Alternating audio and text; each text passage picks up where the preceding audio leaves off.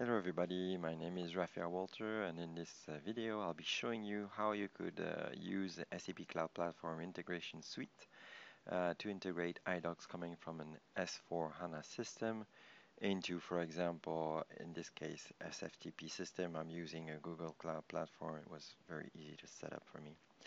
So as you can see, I'll be taking out from the S4 system, be using an iDoc, and here I'll be using this connection, and I'll be using DEBMAS customer information, sending into here. I'll do some modification, a content modification, and then I'll send it to my SFTP server.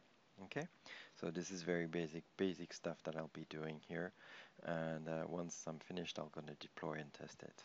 So all the steps is basically all the configuration steps you have to do to get there. So we'll go into our system, and first we'll have to define a logical system. So I'll use for that a transaction BD54, and as you see, I defined this SCPI system. Then once you've done and you've defined this logical system, you will launch transaction SALE, and you will have to go into the modeling and implementing business process, and you're going to maintain distribution model, and you will go here and you will create a new model here. So you'll create a model view. In this case, I'm using this SCP Inte. And once you've created this model view, so here you'll just give it a name and a technical name, you will add a message type. And this message type, you will choose the model that you've just created. Then you will choose as a sender your logical system here, the S/4HANA system. So in this case, here this will be my system here. And then the receiver, which will also be the logical system we defined in BD54, and a message type. And in this case, since I'm going to be using DEBMAS, this is what we're going to be defining. So once you've done this, you will need to create the trust here. So we'll use transaction strust. Okay, so to do the transaction strust, going back into the cloud system, here I can't show you, but there is the little certificate, okay, and for your connection, and you can go into the certificate here. I clicked the little lock button here on the left of my URL. You click on the certificate, and here you have your certificates, you have the details, you have the certificate path, and you see you have 3 certificates here. So what you're going to do is you're going to select each and every one. So first this one, then this one, then this one, okay? And then you're going to, for this one, I'll go into the details, copy to file, and then I'll just select the base 64 encoder next, and then save it to a file. And I'll do the same thing for this one. I will view the certificate, go into the details, and copy to file, etc. Once you've done this for this one here, the CA and the root, you will go back into the transaction, and basically you will go into the SSL client anonymous, okay? And here in this, you will import the 3 files. Okay, so you will go here, add 1 file, and then you will then also add to certificate list, and you will do this with the 3 certificates that you've gotten. Once this is done, you will go into transaction SM59, and this is to create the RFC connection. We're connecting to an external server, so you will select this, and you see I've defined my RFC connection here. What you need to do is you define the target system. You'll use port 443, which is the HTTPS, and then the path prefix, which is /CXF/ and then the prefix that you've defined in your integration flow. Remember, when I was here, I I defined in the connections, I use DEBMAS 05. And this is exactly what you'll be using. The CXF will be added automatically. You don't need to define this. And once this is done, what you'll do is you'll go into the logon and security, and define your basic authentication here. And another really important thing is to set the protocol to anonymous anonym SSL client, which we just defined earlier. Then you could do the connection test and see that everything is working correctly. So there are a few more steps that need to be done. I'm sorry, but this configuration is there are a few steps here.